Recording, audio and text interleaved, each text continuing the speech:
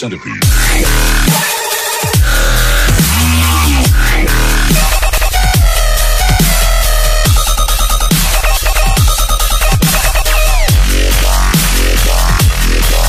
Centipede.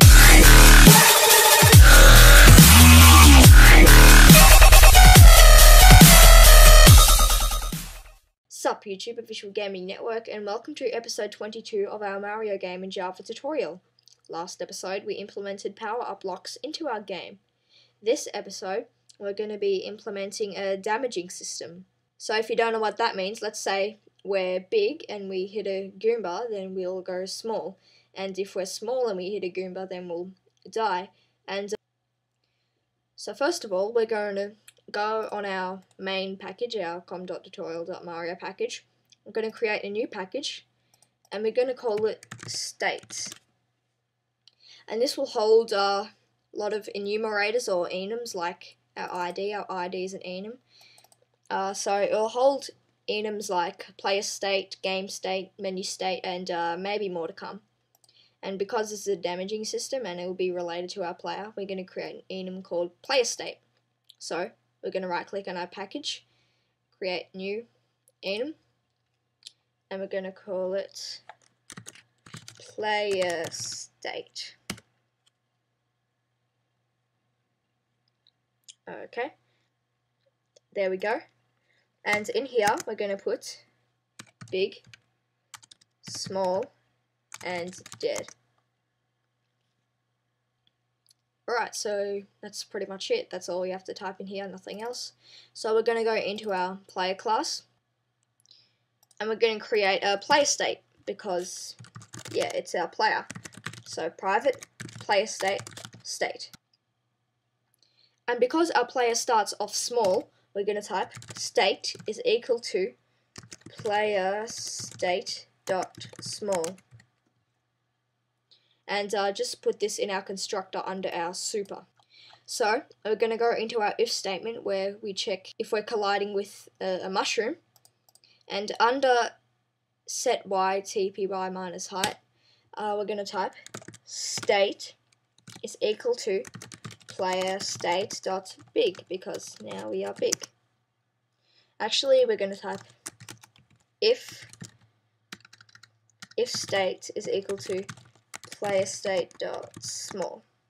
So if our player is small, then it'll go big, because there's no reason making it big a second time. In our if statement, if we're checking if we're colliding with our Goomba and not stomping on its head, we're going to type if state is equal to player state dot big, then state is equal to player state dot small. Then under that line we're going to type else if state is equal to player state dot small. Then of course we are going to die. And we're actually going to make our first if statement, if state is equal to player state dot big, that if statement, I'm going to give it a body. And under the line where we set our player state to small, we're going to type width / equals 2, and that will pretty much divide our width divided by 2. Just remember, for Java, a / is pretty much a division sign. And pretty much anywhere else, like on the internet and all that stuff, / is pretty much the division sign. And of course we'll do the same thing, height divided by 2. And of course this will make our player our normal small size again, because we'll be big, we'll be twice as large. So yeah, we're going to set our player to our normal small size. Alright, so let's run our game.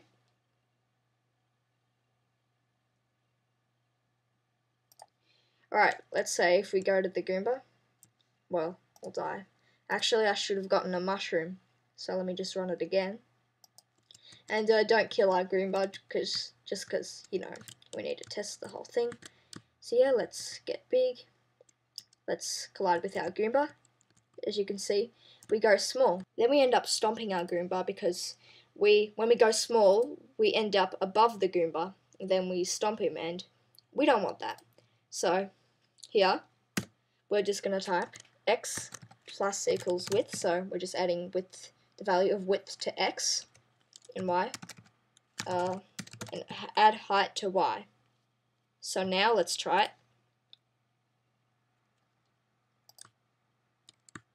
Alright, we'll just get our mushroom. Come on, mushy. There we go. Alright, so you can see we're small. And then there you go. Now I'm going to wrap up this episode here. If you enjoyed, leave a like, comment, and subscribe. If someone you know is interested in learning how to program a game in Java, please send them this tutorial. So I'll see you guys soon. Bye.